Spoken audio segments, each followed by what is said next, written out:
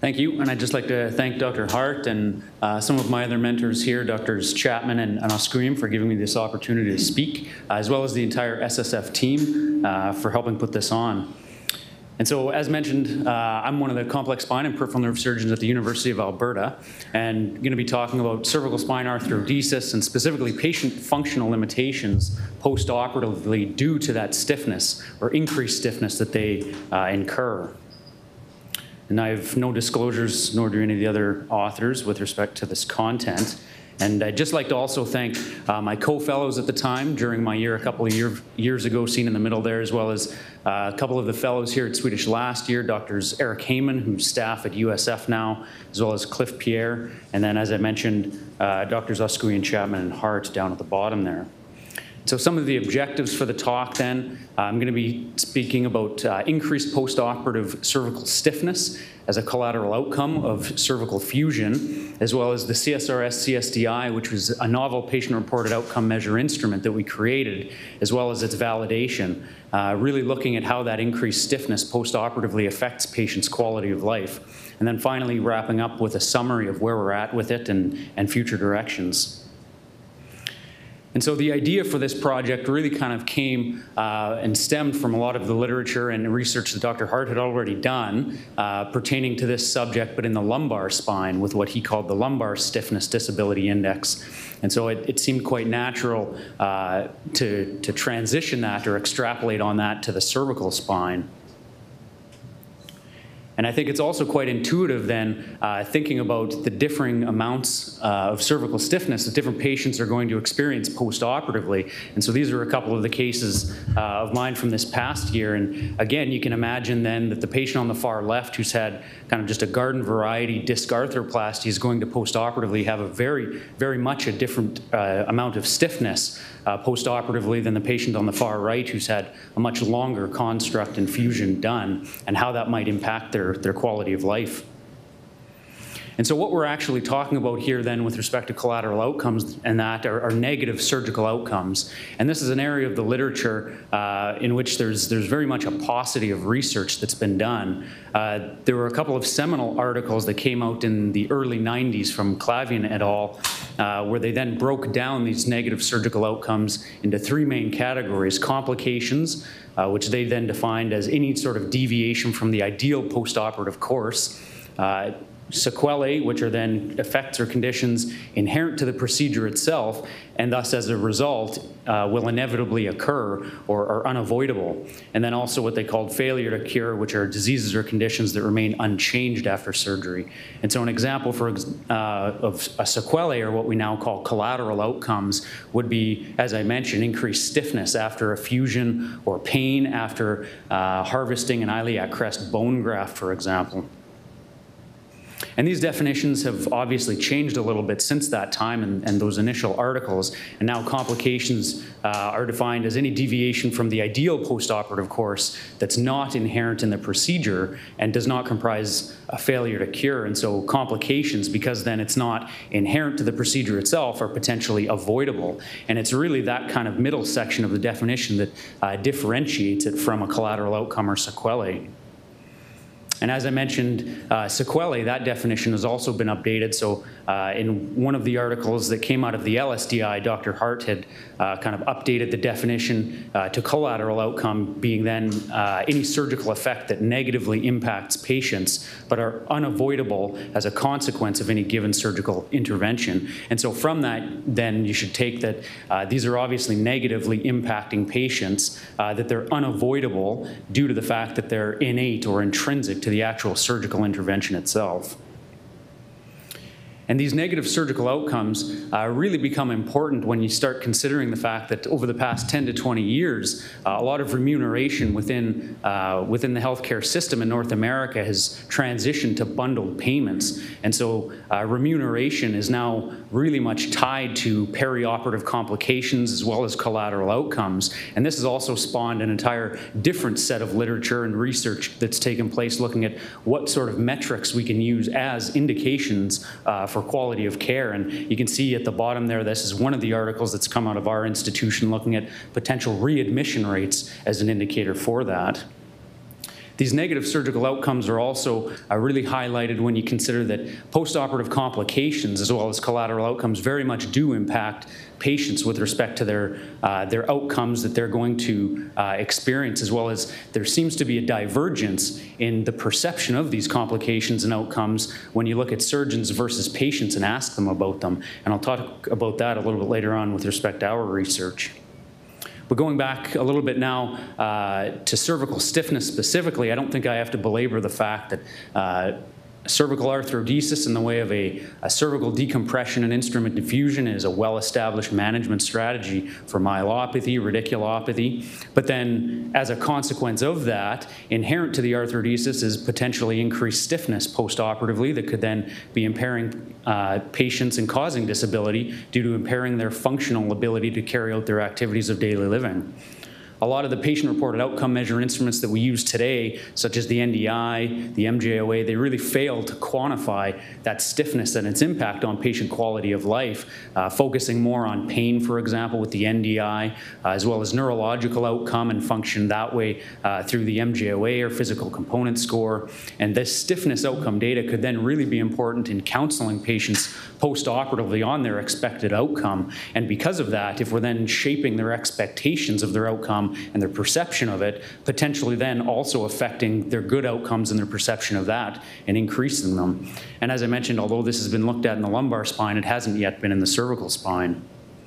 And so what we did through a modified Delphi process, an expert panel consensus, was create what we call the CSRS-CSDI, so Cervical Stiffness Disability Index, again extrapolated from the LSDI, and then CSRS coming from the Cervical Spine Research Society organization, as they were one of the early organizations that really helped us try and get this off the ground by funding the research through a fellows grant that we received during my year here at Swedish and SSF. And so we had a panel made up of local spine surgery experts as well as external spine surgery experts from all over North America. And we sought their input as well as patient input, and through literature review came up with about 24 different questions that we were able to then refine down through a 5-step iterative process to 10, which you can see here on the far left, or on the far right rather. And so you can see then that the finalized questionnaire is made up of items and domains pertaining to patients' ability to dress themselves postoperatively, pick up objects off the floor, attend to items overhead, turn and attend to multi-directional conversation, driving, swallowing, as well as sexual activity. And what this then puts out is a score out of 40 that's scaled up to 100, where then higher scores represent increased stiffness postoperatively, and as a result of that, increased in functional limitations or functional impairment in their ability to carry out those functions. And so this is an example then of a question that a patient would see. So choose the statement that best describes the effect of neck stiffness on your ability to independently safely drive a motor vehicle, for example. And on the one hand, or on the one end of the spectrum, you'd have no neck stiffness has no effect at all, in which case they would score 0. Or on the other end of the spectrum, I cannot do this at all due to this neck stiffness, which would then score them the maximum number of points of 4. We then validated this questionnaire through a cross-sectional study, phone and in-person interviews of postoperative cervical fusion patients. So these were patients who were undergoing elective fusion for spondylotic reasons. But then we also included motion-preserving patients, so disc arthroplasty and laminoplasty patients, as well as control patients, in order to be able to compare them to presumably a group of, or cohort of patients that should presumably have no stiffness or very little stiffness.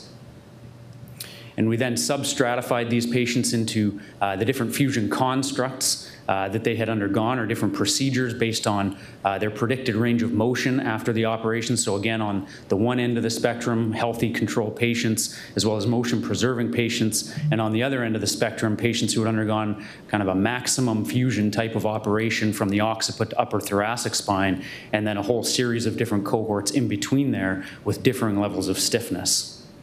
We then established validation of this by calculating a few different statistics, or doing a few different statistical analyses, so test-retest reliability, and repeating this in patients at 4 weeks' time, and calculating the intraclass correlational coefficient.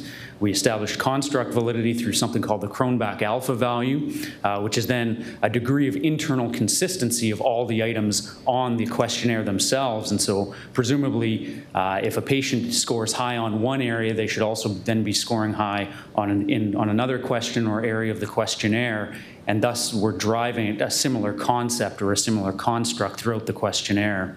We then correlated also stiffness scores in these patients with their different cohort to calculate responsiveness validity, as well as compared it to the NDI for discriminatory or convergence-divergence validity. And so here are some of the results that came of that then. You can see here, this is the distribution of answers from the project, and the three areas that patients tended to have the most functional limitations with after their operation were looking up overhead, as well as turning to attend to different stimuli, as well as safely driving post-operatively. And as I was alluding to earlier, there very much is, again, a divergence from what surgeons would have thought they'd have the most impairment with. And although, again, we think that some of this would be fairly intuitive in our ability to predict how patients would be post-operatively, obviously not. The surgeons in our group thought that patients dressing themselves as well as picking up small objects off the floor would be the areas that they have the most limitations with. The validity parameters themselves now, so internal consistency was excellent, 0.96, almost perfect. Test-retest reliability was also very high.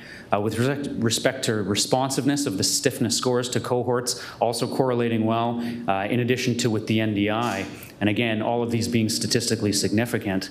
And those last 2 points are then highlighted here, for example, in this graph showing on the y-axis average stiffness or CSRS, CSDI scores, as well as NDI scores, and on the x-axis, the different patient cohorts. So on the far left, control and motion-preserving patients, as you'd predict, having low stiffness scores, and on the other end of the spectrum, occiput to upper thoracic fusion patients, in which then they should presumably have almost no range of motion, scoring very, very high, and thus being quite debilitated or quite impaired functionally with respect to their activities.